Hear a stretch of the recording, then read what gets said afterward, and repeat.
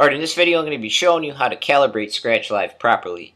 Calibration is one of the most important steps when you first get Scratch Live and set it up, but it is often overlooked by a lot of people, and many people don't even know you're supposed to calibrate.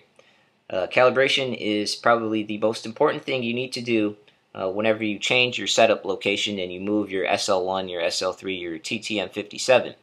If you do not calibrate whenever you do this, change your setup location, you're bound to run into problems sooner or later. So as I mentioned, a lot of people don't calibrate, or they don't even know how to calibrate, or you're supposed to calibrate in the first place. So I'm going to be going through and taking a look at how to calibrate Scratch Live properly.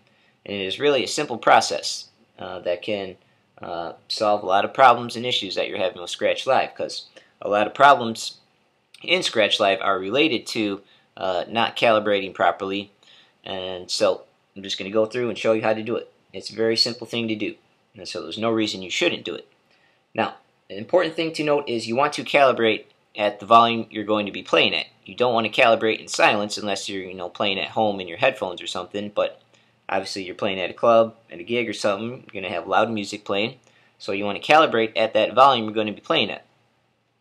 Now, usually when you come to a club, unless you're playing exclusively the whole night, you might be playing after someone else, so you're going to need to calibrate you're going to first need to hook up everything to your SL1, your SL3, your TTM57, and that's a video for another discussion, how to switch DJs out and stuff like that.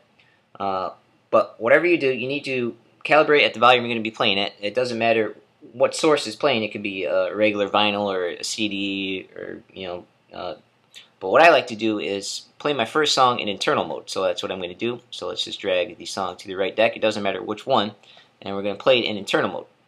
Turn it down just a little bit so you can hear me better. So as mentioned, you want to calibrate at the volume you're going to be playing at. So we got the first song playing in internal mode.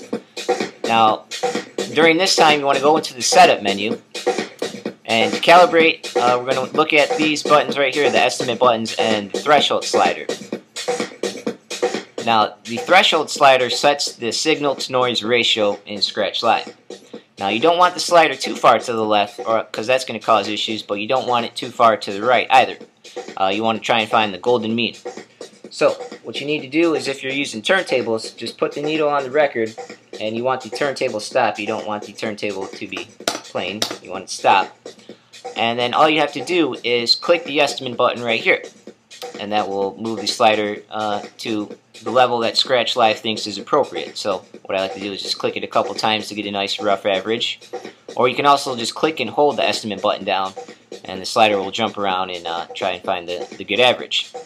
So it appears to be around minus 48 dB, so that's basically it. That is how you calibrate. Simple as that.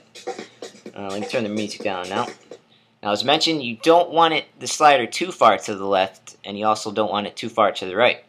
If you have it too far to the left, you're going to notice this number up here is going to be jumping around, and you don't want that, because that's going to cause playback issues, especially when you lift the needle up. You're going to hear a lot of digital grumbling, and I've already done a video on that, but let me just demonstrate it again. Let me put it in relative mode. Kind of hear that digital grumbling sound.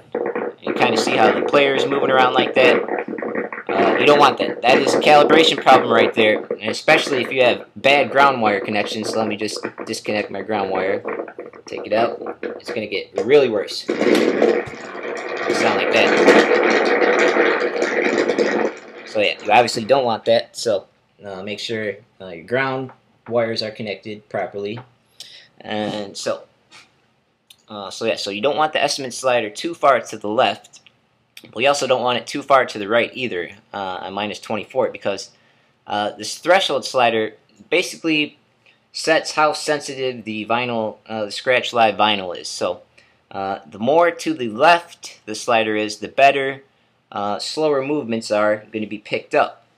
So that's good if you scratch. But if it's too far to the right, on minus 24, then small movements on the control vinyl are not going to get picked up, and you'll get digital distortion when the platter slows down to a stop. It'll cut out a little bit before it actually stops fully.